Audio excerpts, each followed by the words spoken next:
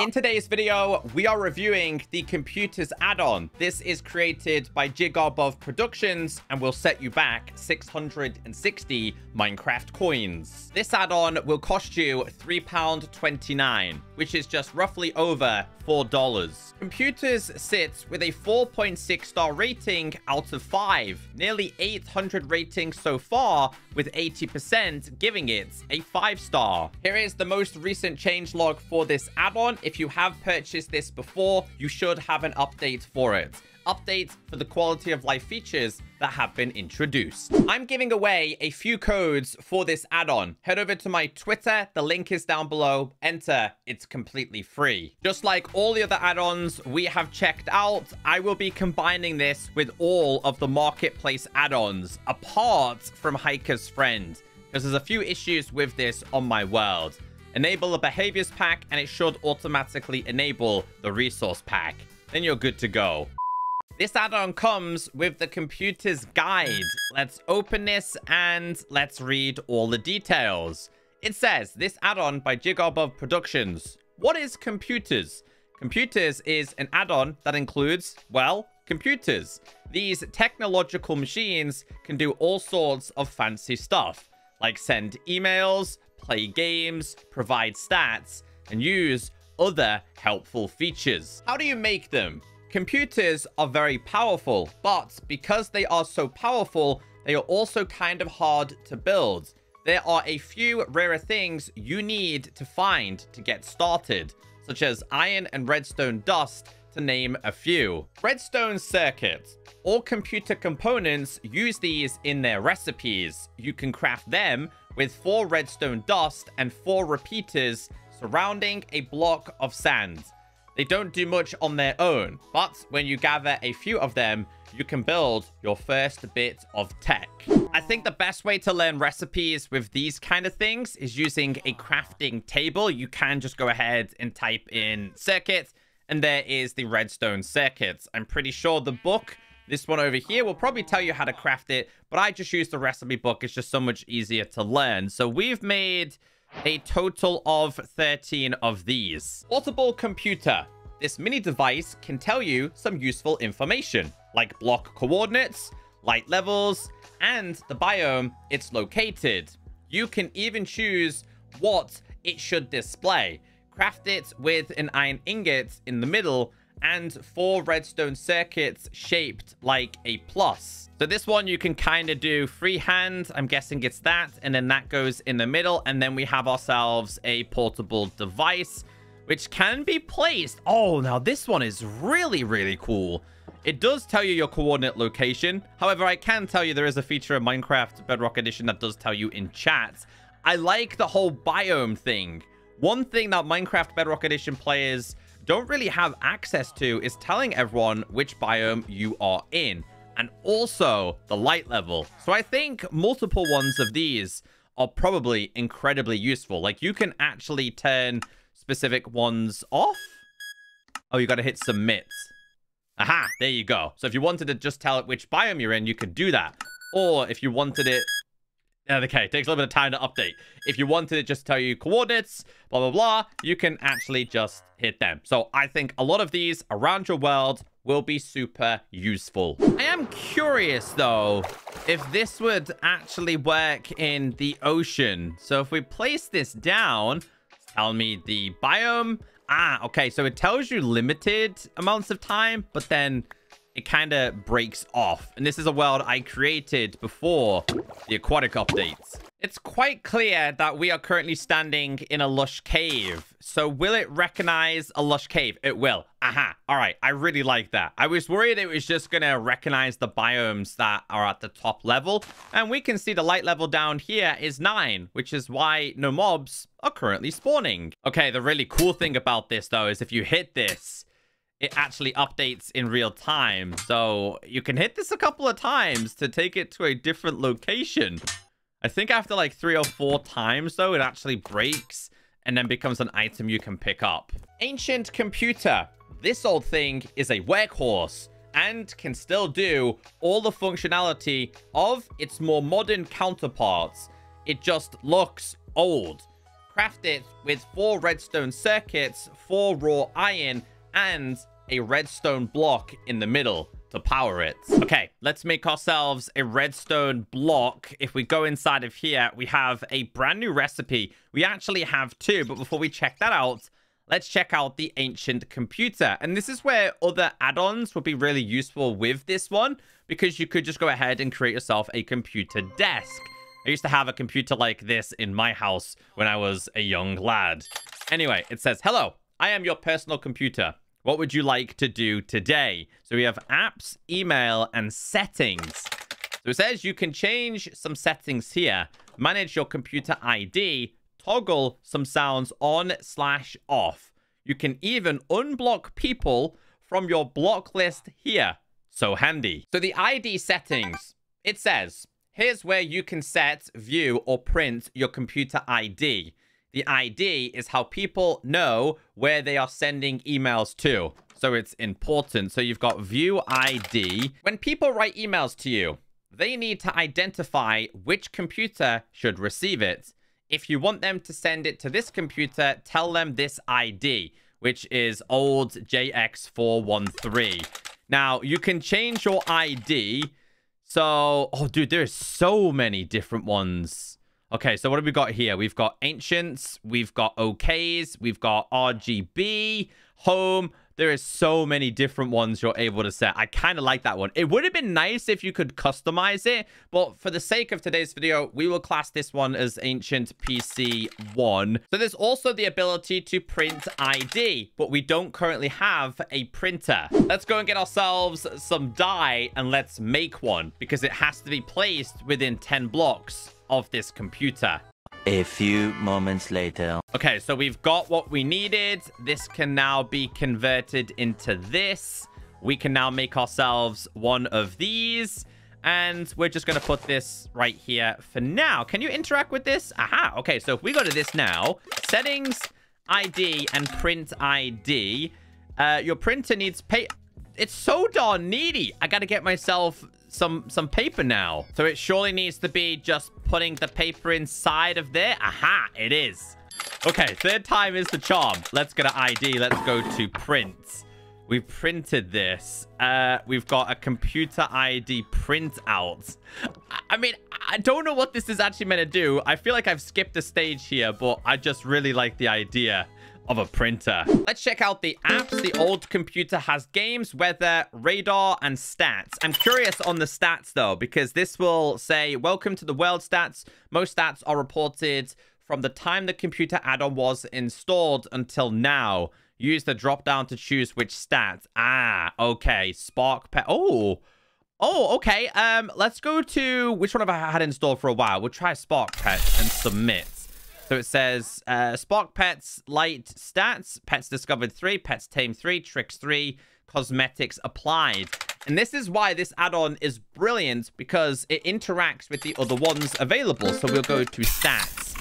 There's got to be some more information around here. Let's go to Spark Portals, submit. 23 portals made. Portal colors 15. Portals broken 3. Teleported 8. And total teleporters 20. Let's try one more of these. We'll go to apps. We'll go to stats.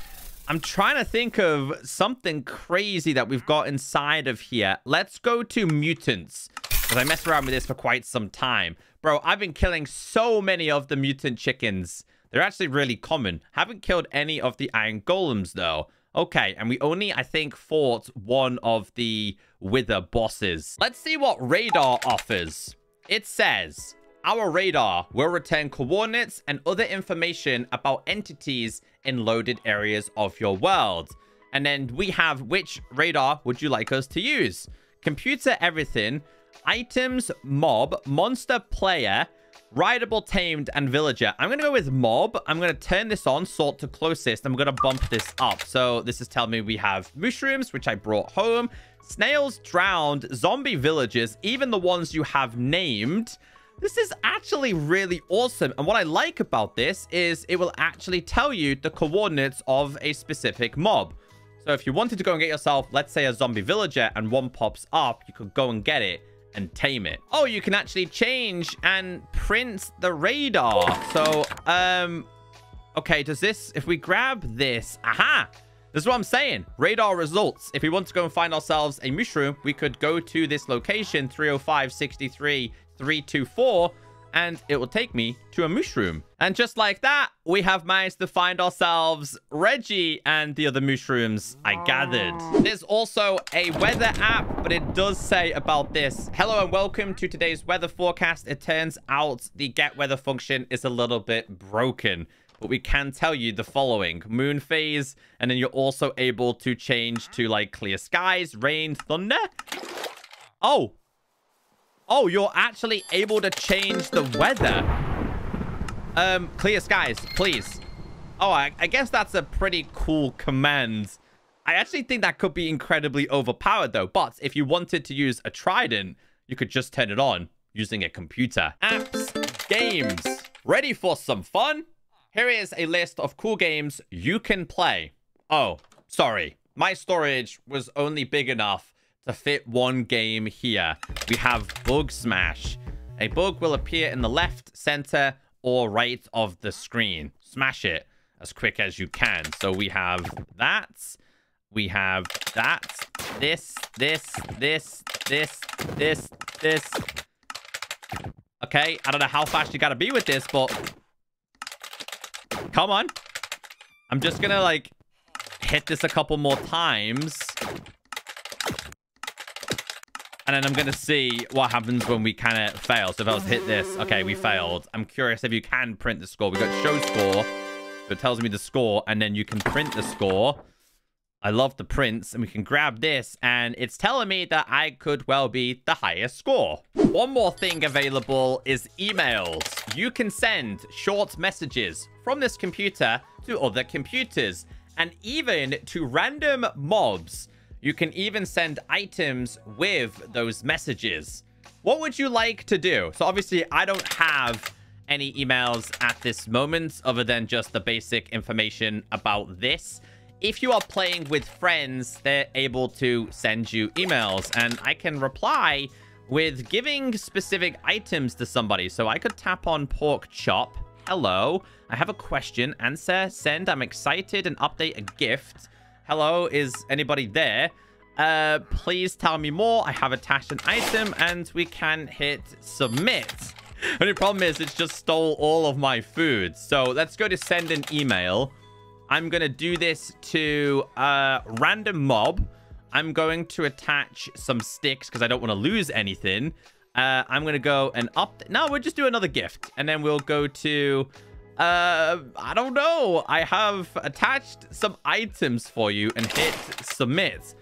The only problem is I actually don't know who this has gone to. I think the best way to do this is to set up another computer, and I'm going to set the settings of this ID setting, set ID. I'm going to set this as ancient PC and hit submit. And then I should well be able to send things from this computer over to that one. So email, send. We're going to send this to, you know what? I'm going to risk my netherite pick. I'm going to send it to the PC too. Hello, anyone there? Hit submit. And let's actually see if my pick is over here or if the computer has got or the computer has stolen it. Excuse me, sir. This is my computer. Email, read. Let's go to the real echo, email options, and then we can do download attachment. Aha! We might still get it back. I was actually worried I was going to lose that then. The other computers, well, they are basically the same as the ancient computer. They need different materials, which you can see in your crafting guide. That's where you'll also see the crafting recipes for the desk parts and different chairs. That's what I was saying before. I would like a desk and a chair. So if we go inside of here and we type in desk, there is a desk chair, which we'll make. There's also old desk drawers, and then we've got the sides. They require them. So we need to make ourselves a couple of, I'm guessing these. So we can make them. Let's make a couple more of these. I'm curious as to how big the desk can get. So we'll make 3 of them. We'll make a couple more of these because these are all going to be needed. And we'll also make ourselves a couple of these. Okay, let's make ourselves a desk. Let's get this thing down. So we're going to go end. That attaches. And then I guess we'll go with another one of them. And then we'll go with a chair. And then remember, the information of this should actually save. There is a wrench, I believe, that makes things easier. But I can place this down here. Ah, okay. So the information in that does actually pop out. So when you're placing down a printer, make sure you do it in the correct location. And I love that this add-on can be placed on the side. Obviously, we put paper back inside of here.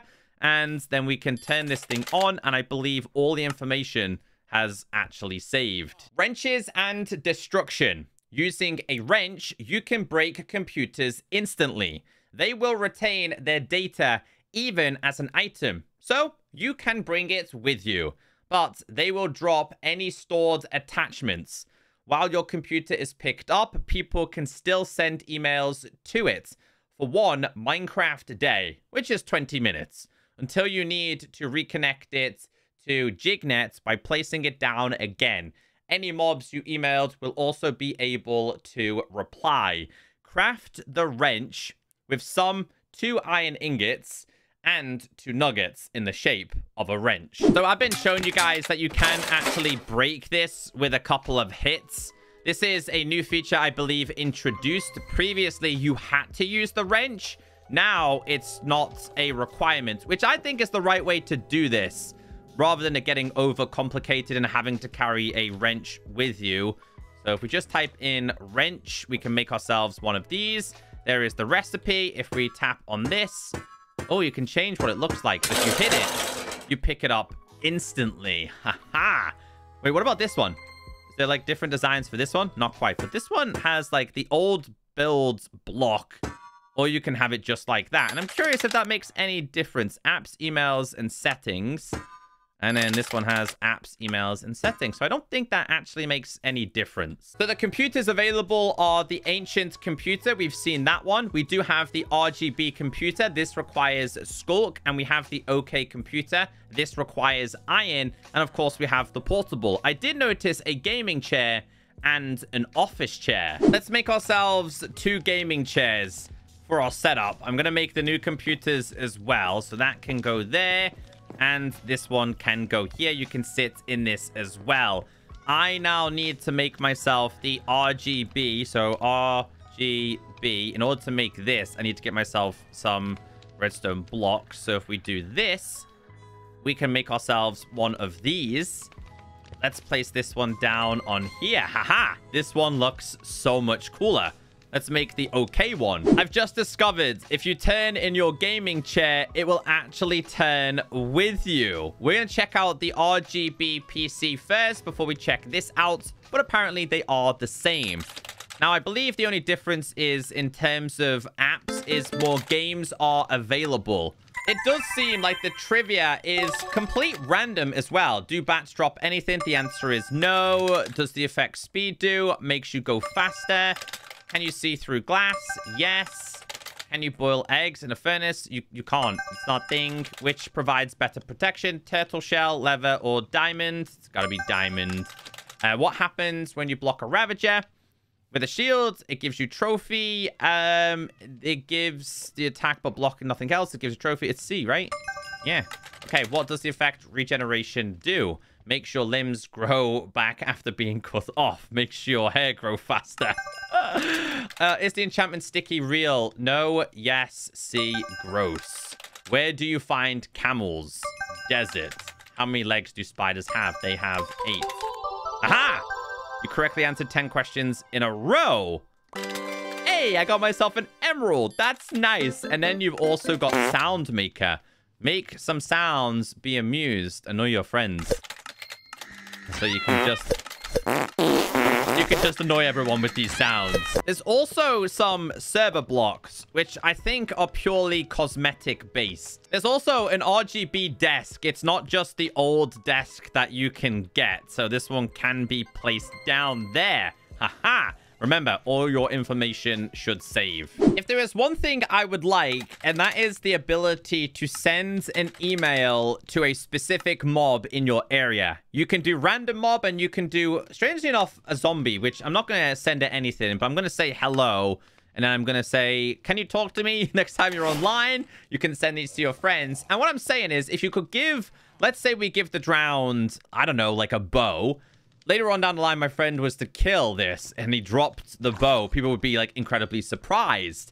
I wish that would be a really nice feature. It would be very, very unexpected. I personally think that this add-on is aimed towards multiplayer experience. This would be really fun with friends on realms or servers. I don't think it's aimed too much at solo play. I think this could be really cool if your friends on an adventure, they need torches or food or weapons and stuff like that. You could just go to your computer, send them some things, and they could then get them through the computer. All the links are down below. I really like this one, especially if you have a bunch of the other add-ons installed. I give it a 4 out of 5.